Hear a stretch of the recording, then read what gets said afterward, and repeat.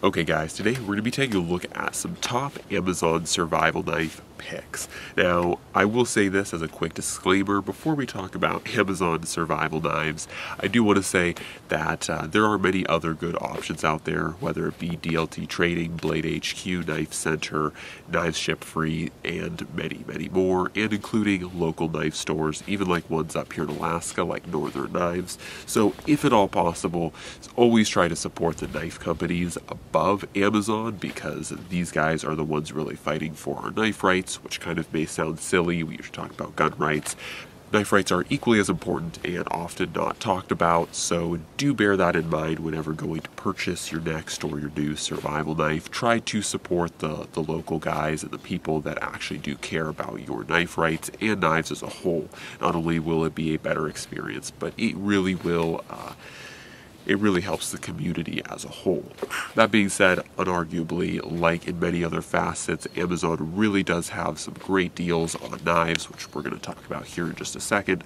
But yeah, so it is very tempting to buy knives off Amazon, and if you are going to buy knives, survival knives off of Amazon, I made a nice little list talking about some of the knives that you might want to choose or might not want to choose. So without any further ado, please don't forget to comment, like, share, subscribe, check out the Patreon, check out the Instagram if you want more behind the scenes of Alaskan Frontier 1. Okay, now let's jump into it. Okay, so the first one on the list, and this was actually going to be my second. These are all kind of in price, so as they get more expensive, so this one was actually going to be number 2, but it is actually in number 1 because of, once again, an Amazon deal that the Mora Garberg, or the Mora Garberg in stainless, this one is in particular, but the carbon and stainless versions of the Garberg right now, or for a reasonably limited time, are actually around $66 for the carbon and $68 for the stainless, and so they are really, really affordable knives. And of course, the Mora Garberg has an excellent track record, done so many comparison videos with the Mora Garberg versus other knives, sometimes much more expensive, and the Garberg is really a fantastic blade. I don't show it off as much on the channel because I have in the past done so much content with the Garberg, so I don't really show it too much, but it is still a fantastic tool, and of course readily available on Amazon, and for right now you can get them for around $60-ish. I will have a link in the description below to this one, and so you can check out that deal and hopefully get in on it. It might change, it will probably change, in the next few months, but getting a Mora Garberg for under, $70 is really hard to beat, especially with the fantastic build quality. And in fact, whether you go with the carbon or the stainless, you will be happy with either one. So really fantastic full tang blade and really just a solid proven design. Okay, the next one is going to be the Gerber Prodigy. Now this one is serrated because I wanted to test this one as a serrated blade, but ultimately you can also find these in fine edges. Now the Gerber lineup is not my favorite, but I do want to show some niceness, and I do actually want to say that the Prodigy is a pretty well designed blade, even though the LMF2 kind of sucks and this is basically its little brother.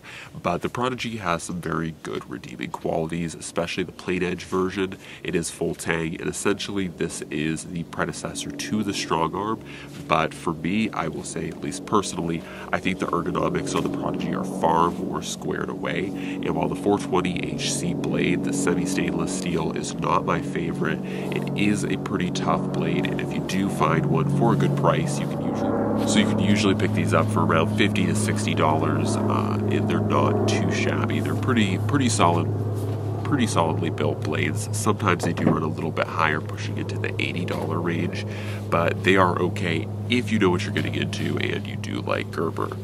Now the next one up on the list is the Ka-Bar BK18. I would also include the BK16, I just don't have it here to show, but the BK18 and 16.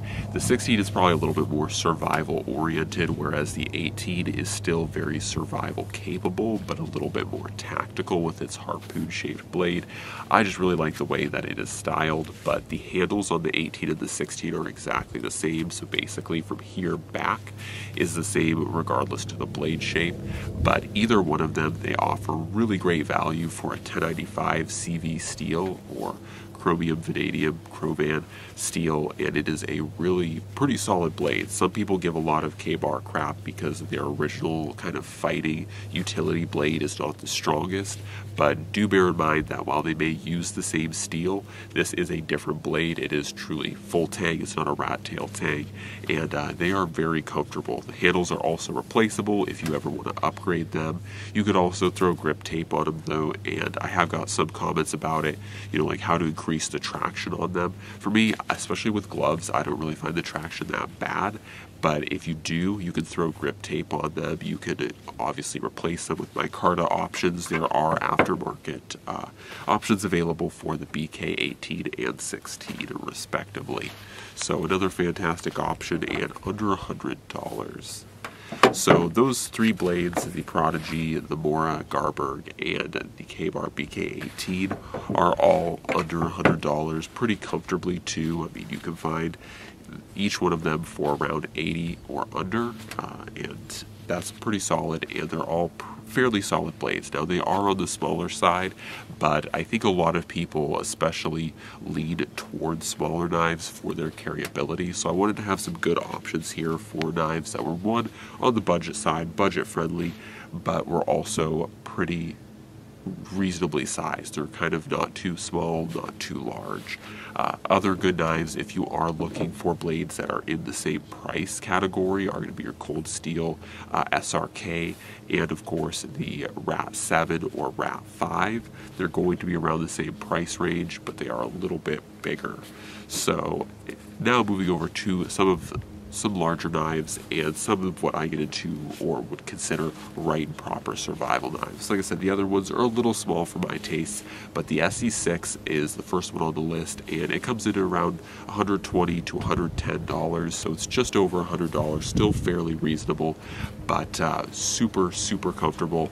And the SE6 has an amazing track record for being a survival and general purpose wilderness blade, and overall it is just a fantastic knife. I really do love how comfortable the handle is on these guys, and they are super comfy to use. They are very well balanced, and the best thing about SE is that they are knives really designed by survivalists for survivalists. Next one, of course, on the list is going to be the Fallkniven A1.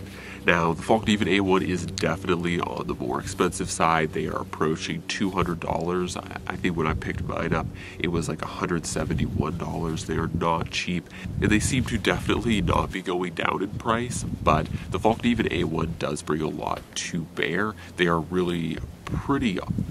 If you like them and you like their style, they are very different. They are not like your typical survival knife because they do have a very thick stock of steel. They are also laminated VG10, and they are also convex ground. So they do perform a little bit differently when cutting through things, but if you like the convex grind, if you like the stainlessness, or if you need stainlessness, this is probably one of the best options, and that's why I really wanted to throw it on the list. Not to, you know, flex an expensive knife or say that this is the best expensive knife.